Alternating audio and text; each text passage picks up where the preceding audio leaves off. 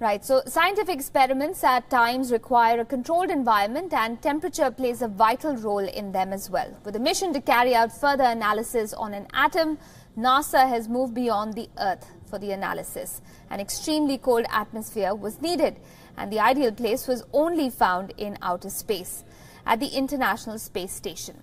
NASA's Cold Atom Laboratory is a reality now, and the credit goes to the NASA team, which was led by Indian-American scientist Anita Sengupta. NASA says the Cold Atom Laboratory at the International Space Station produces clouds of atoms that are chilled to about 1/10 billionth of a degree above absolute zero. This happens to be much colder than the average temperature of deep space. At such temperatures, atoms have almost no motion, thus allowing scientists to study fundamental behavior and quantum characteristics of the atom. This is impossible to achieve at a temperature even slightly higher. Now, WION spoke with the mind at the helm of affairs, the Indian-American scientist Anita Gupta. She shared some really interesting insights with us. And we started by asking her, if you're the main brain behind NASA's Cold Atom Laboratory project, how was the experience like to lead a project for 5 years in an otherwise male-dominated sector?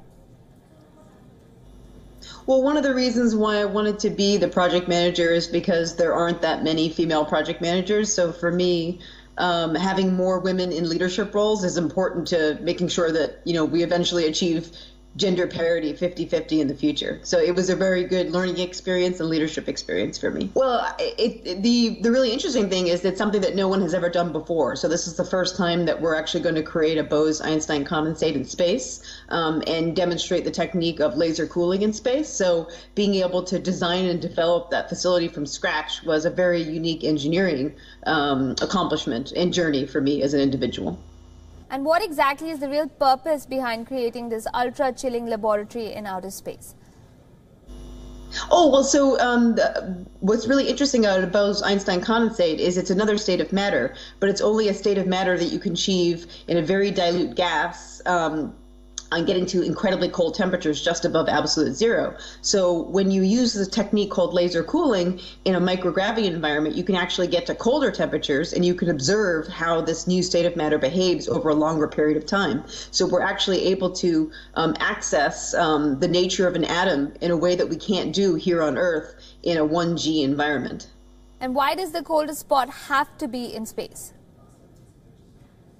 It's not that it's necessarily in space, it's that it's in a gravity-free environment. So it's that it's in a gravity-free environment. So the experiment is on the International Space Station. And so the International Space Station is a laboratory for microgravity studies. And so that's the reason why we're doing it up there. Like you could do it on a free-flying spacecraft, you could do it on a drop tower on Earth, but it's to do it in a gravity-free environment because that allows you to get to colder temperatures, and it allows the Bose-Einstein condensate to expand over a period of many seconds. Whereas if you do that in an Earth-based laboratory, you only get to see it expand over a few milliseconds. Okay, and can you help us understand how cold it'll get? Can you give us an analogy maybe to help us understand? Oh, so absolute zero is basically, an impossibility. It's where all motion stops, where all energy is basically removed from the system. So you can never actually get to that point. But we're getting down to 100 times 10 to the minus 12 Kelvin, so 100 picokelvin. And that's about 1 billion times colder than the temperature of space. So it's kind of hard to imagine how cold that is because space is already at a temperature of around 4 Kelvin. So this is 1 billion times colder than the temperature of space. And what that means is that the motion of the atoms has essentially come to a stop. All right, Ms. Sengupta, thank you for joining us and giving us that extremely pointed perspective on what really goes on with